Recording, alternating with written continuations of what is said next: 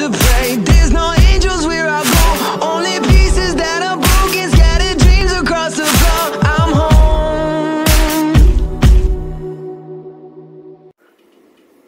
Hello everyone, this is Kirisho here, and yeah, this is going to be part 4 to what if Deku had Daredevil's powers as a quirk.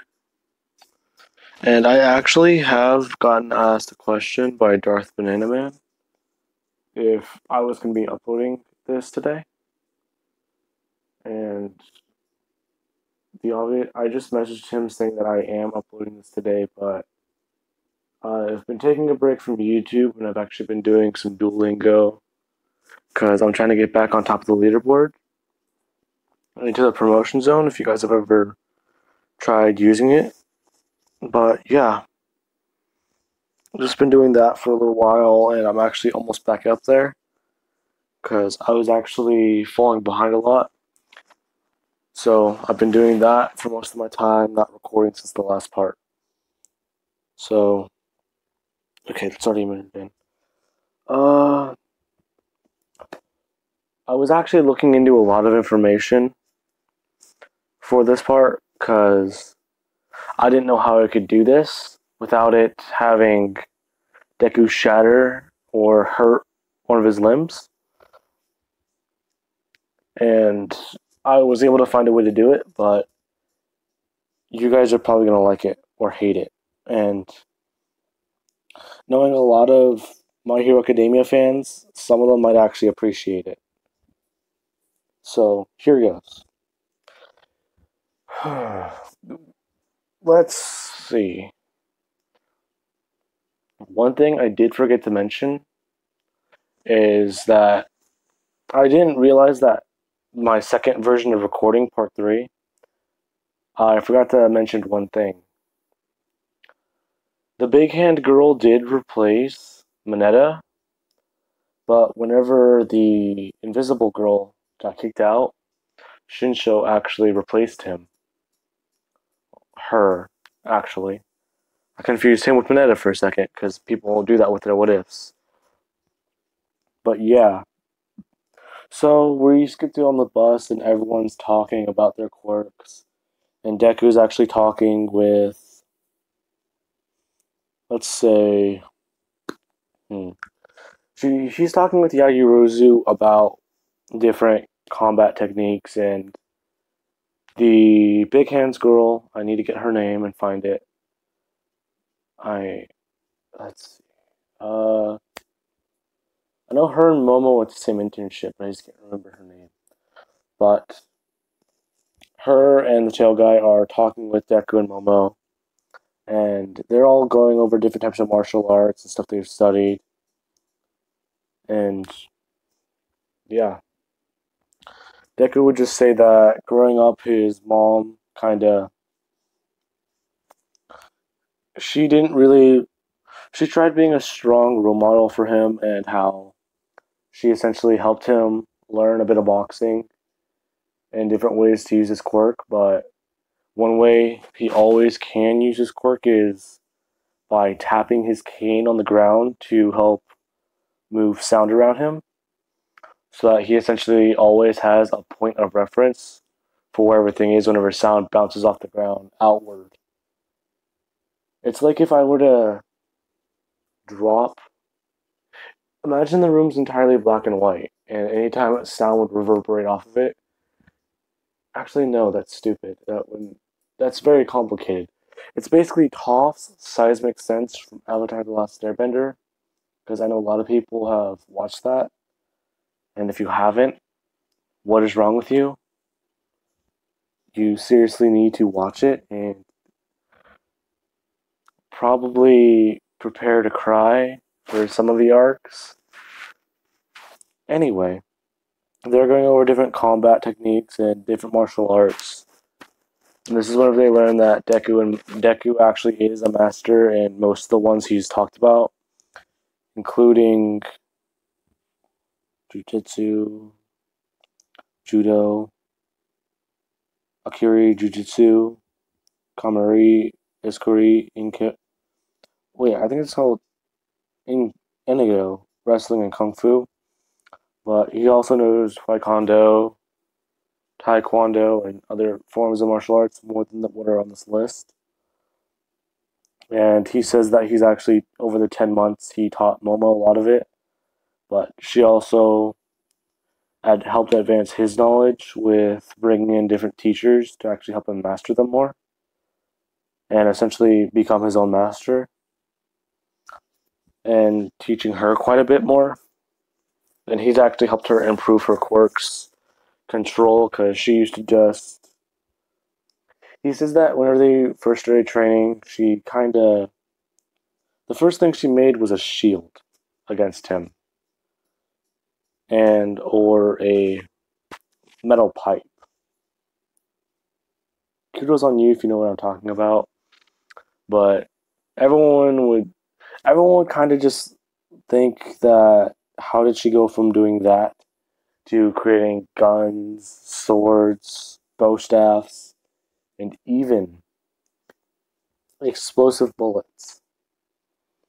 Deku would tell them that he actually helped her study. He gave her a lot of reference material for her to study, and all she ever really does to train her quirk is go over certain material and review it. And there's going to be something that you guys might like about this. Anyway, Aizawa tells them that they need to get off the bus, and all that's going on. 13 would explain her quirk and how it's dangerous, just like how many other different quirks are, but she tries to use hers for good, because she can easily become one of the most powerful villains. Oh dear God, I actually never thought about that. 13 can essentially swallow the earth and the sun if she wanted to. Oh, sweet salty Christ. Okay. Oh, that is. Oh God, I need to look up a video of that now. Of why she's underrated. Okay, now then. Deku would. I don't know exactly if emitter quirks do make a sound whenever they turn on, but let's just say as soon as Shigaraki, Kirigiri, as soon as he does start ripping into the, essentially he cuts a hole in dimensions.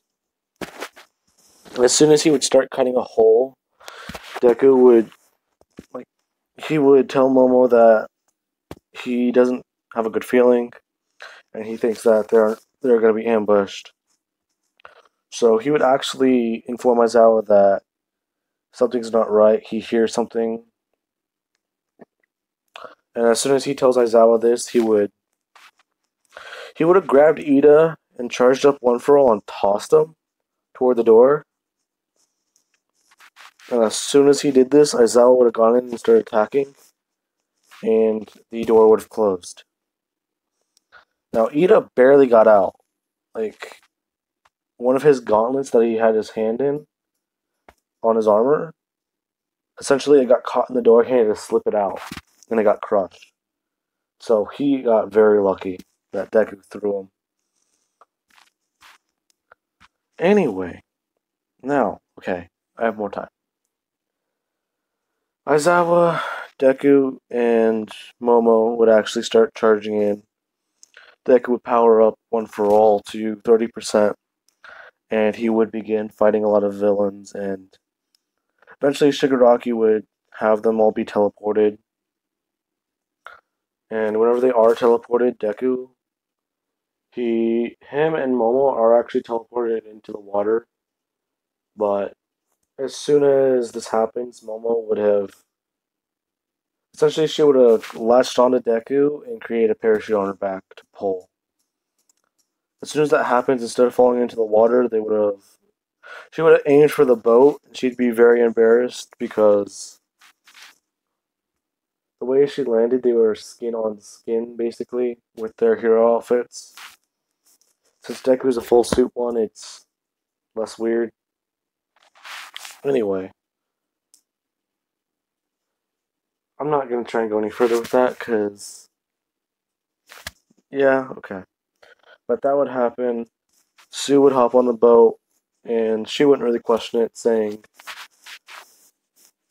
"This is no time for that. We need to get out of here." So Deku would he would essentially grab Sue and Momo, and he would have them both on his shoulders. Each of them are sitting on his. They're both sitting. Bleh, speech impediments are fun. Sitting on his shoulders, like kind of like how you could give someone a piggyback ride, but he's not doing that. So he would actually hold on to them and jump off the boat at 25%, coming back onto land. After that, Shigaraki would try and attack Momo. Actually, no, he would try and attack Sue, but Aizawa would turn off his quirk. Then after that, the Nomu would have been called in, and he would have beaten Aizawa. And Deku, being enraged by this, he would have told Momo that she needs to go try creating one of the things they studied yesterday. And Sue doesn't really know what he's talking about, so she wouldn't try and ask Momo, but Momo's trying to concentrate. And Deku would go in and try and hold off the Nomu. He's going at around. He's going around 40% to 45%, because that's how much he could use before his muscles start exploding. The explanation I gave for the other part with Jiro, how her muscles don't explode, basically would apply to Deku. If you have not seen that, what if? It is basically Deku can use 5% of One For All or 8% of One For All comfortably in the rival fight with Bakugo.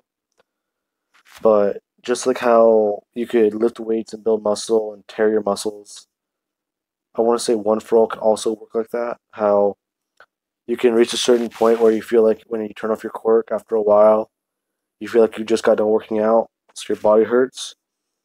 But essentially, after Deku can hold off the Nomu for a while, he would fall over and feel like every muscle tendon in his body.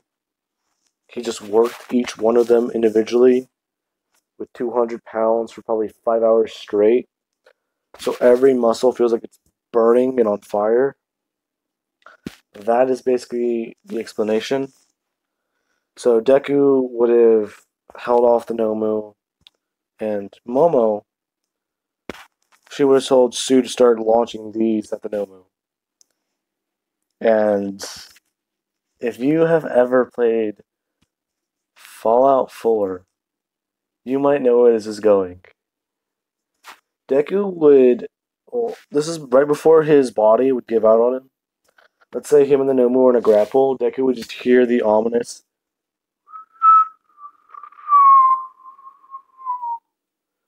As soon as he would have heard, like, started hearing that, he would have tried to get away from the Nomu and just jump as far away as he can. And as soon as Deku moved out of the way, with One For All at 50%, that's as much as he could have mustered, and he pulled a muscle in his leg, so he doesn't land gracefully. He kind of, I don't know a good anime character reference this to. Basically, he gets knocked through a building because he flew into one of those. That's how far he pushed himself trying to avoid the explosion. And Sue would just be asking Momo what these are, because they are insane. This is insane. Momo would explain that one thing Deku has taught her is that since she can create anything, if she knows how it's made. So Deku he's kind of he kind of helped her prepare to take on a world-ending threat villain, and a very powerful one at that. And Deku himself said that that thing doesn't seem like it's alive, because it's not even blinking. It's just standing there with its mouth open. It's just it's just there. There's nothing in its eyes. It's lifeless. Deku could hear its heartbeat and it didn't even sound human. It was a monster. So now Deku is probably 1,000. I don't exactly know how big the USJ is. That won't work. He's probably in the next one of the next areas where a building was. And for the sake of this, let's say Jiro actually ran up and found him. Why Jiro? Because I don't remember if there were any buildings in the area where her and Kaminari were at. So her and Kaminari would eventually find Deku. They see that essentially one of the most powerful guy in 1A is down for the count. And then they just hear the whistling over and over again. And just the constant boom, boom, boom. Just the earth-shaking boom. And they're asking Deku what is going on over there. He would just say Momo is doing her best. He taught her how to make something that is very dangerous, but is necessary for this event. They would ask Deku what it is, and Deku would just tell them it's basically a miniature warhead. They would ask Deku why would he teach Momo how to make one of those.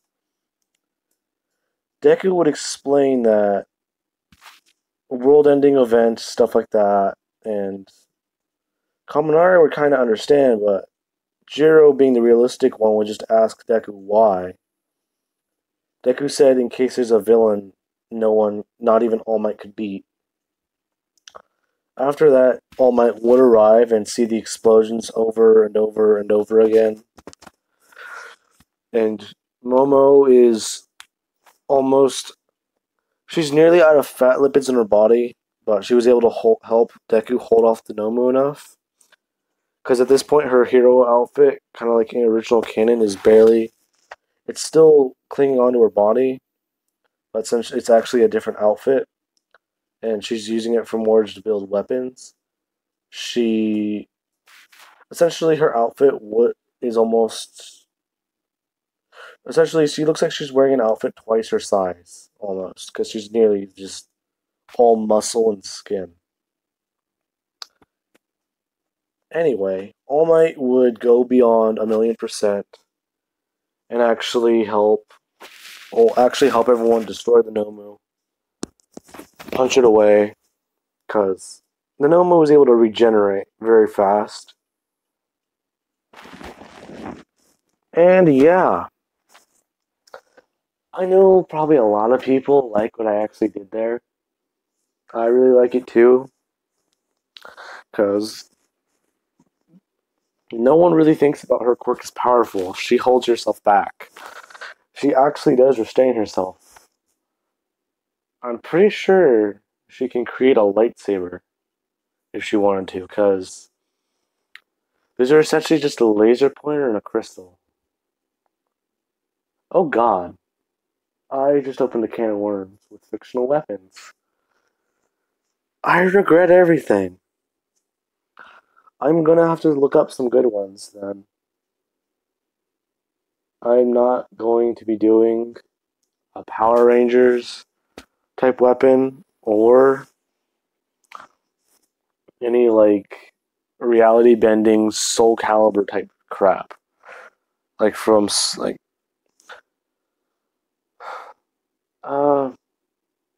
crap, actually I just now thought of something. Wouldn't Momo be able to actually no, it requires fat lipids. Never mind. I am sorry if I sound angry or just all around numb. It's nearly 2 in the morning.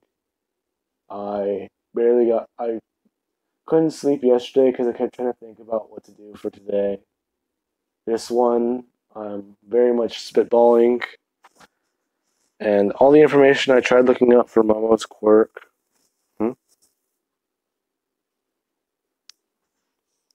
Oh, that's awesome. All the information I tried looking up about Momo's quirk was essentially her doing what I'm doing in this what if. And I actually ran into a comic about the mini nuke, and I thought that was very funny. So, yeah. After that, Momo would try and find Deku. The heroes, all of them will arrive after All Might.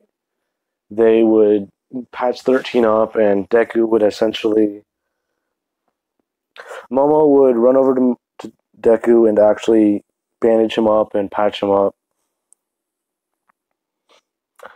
Kaminari and Jiro would kind of create. Because I could see them using humor as a coping mechanism, so they would kind of say Momo's almost like Deku's sexy nurse. Something stupid like that. Something I could see Mineta saying with Kaminari, because I think they were like pervy friends together. Alrighty, but Momo would blush and Deku would kind of laugh before passing out from exhaustion. And Deku would wake up probably. He would wake up probably 2 hours later with Momo sitting next to him, drinking, hmm, drinking a soda and eating protein bars. I can't actually no. She'd be drinking a protein shake and eating protein bars because the amount of fat lipids she used it was way too much. She essentially would just lean her own body out to the point where she has no fat lipids left in her body, like all muscle and skin. That's weird. Like that's like I know that the world's strongest man or the world's most like ripped man, he has like 3 hour stretching sessions a day for his workouts, and those are crazy because that's just him stretching before working out. And that dude literally is. It's weird. You'd have to like look up a picture of him. Anyway, that happens. They get the announcement for 2 weeks during their 2 weeks they'll be off, and yeah, this is gonna be Kira Show signing off, and I will find out some more fictional weapons, or at least cool style weapons I could see her actually knowing how to make. And yeah, that is going to take a lot of research. I hope you guys appreciate my mini nuke sound effect, though. I actually really was proud of that. Uh, oh crap! I still need to rewatch an anime for another What If. I also got recommended another What If by somebody. That one I'm gonna have to do a lot more research on because I don't think I actually know what it's for. But when I get to all the proper information about it, I can actually start making it. Okay. Okay, yeah, no, we're still fine. Alright, this is gonna be Kira Show signing off. I thought I went over 26.